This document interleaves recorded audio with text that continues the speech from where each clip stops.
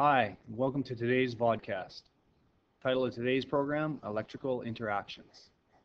Have you ever wondered about this, or this, or this?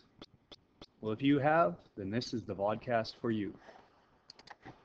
Let's begin by looking at how we charge objects. There are three methods through which we can charge objects. Electron transfer can occur through friction, conduction, or induction.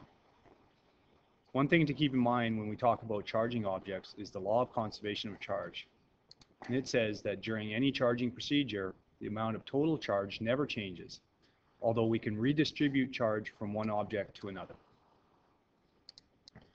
The net charge of an isolated system is conserved. Let's firstly look at the most common and everyday occurrence of charging objects, and that's through friction.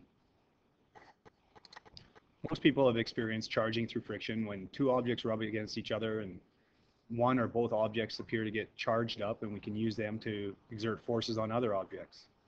Theory generally says that certain materials on the top of this list, sulfur, brass, copper, will hold on to their electrons tightly, while things at the bottom of this list, fur, wool, glass, have a loose hold on their electrons. So if you were to rub an object at the bottom of the list with an object at the top of the list, you would expect that the electrons would tend to move from one object to the other.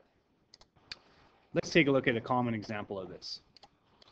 Here's a balloon that has an equal number of positive and negative charges on it, a sweater that has an equal number of positives and negatives, and a wall, again, that's net neutral because it has a balance of positive and negative charges. When you move the balloon and rub it against the sweater, you'll notice that the balloon, which tends to hold on to electrons a little more tightly, will steal some of the electrons from the sweater. So now you see we have a net charge on the balloons, which would be negative, a net charge on the sweater, which is positive. I can show you this if I just toggle the option here to show the charge difference. So there you are. If we get rid of the positives and negatives that cancel each other out, we still end up with extra negatives on the balloon, extra positives on the shirt. But note that at all times, there was still the same number of positive and negative charges. We never eliminated charges, we never added charges to the system. We just managed to redistribute the negatives and the positives. Before we go too much further, let's talk a little bit about the law of charges.